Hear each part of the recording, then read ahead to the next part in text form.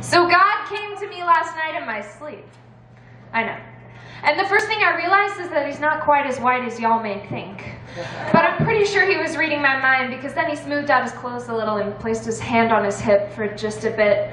And the second thing I realized is that I was talking to God before the sturdy blueberry chicken wire posts of heaven. And I'm pretty sure he was reading my mind, because then he spoke soft but with purpose, to which he said, "Hello, Faith." To which I, of course, said, "Hi, God." And I'm wondering why he'd visit me out of all of his beautiful creation's dreams. I am trembling. "I need to tell you something. Are you listening close?" He smiled. "Yeah." "You are only as good as the greatest love poem you have ever written." And he looks at me, a little sly and smitten, and then earnestly and honestly, and before I can barely mutter, "You mean like for boy?"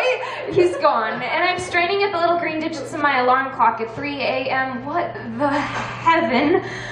So I roll my cold resting body over, turn on the lamp, and rummage for the little black journal and bright red poem folder. Love poems, love poems. Oh, here we are. I clear my throat, and in my mind it sounds pronounced loud and defined so early in the dark.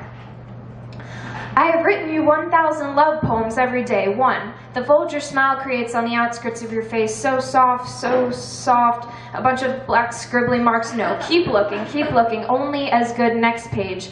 It may be true that the only race you consistently win is the one from my head to my heart and back again. No. Flip, quote, flip. Drawing of a glass of lemonade. Flip. Number of a family I babysit for. Flip.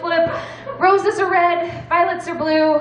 I like your face. We should make out. Probably not what God was talking about. Flip. I'm flipping out. Flip. Here we are. Please don't mistake my intentions. I've often spent very late nights constructing for you, dear poem, before I must turn out the lights. No. Poems, flip page, God, where? Poems, I don't understand.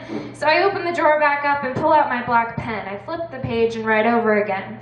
I have seldom comprehended the greatest love story of all time.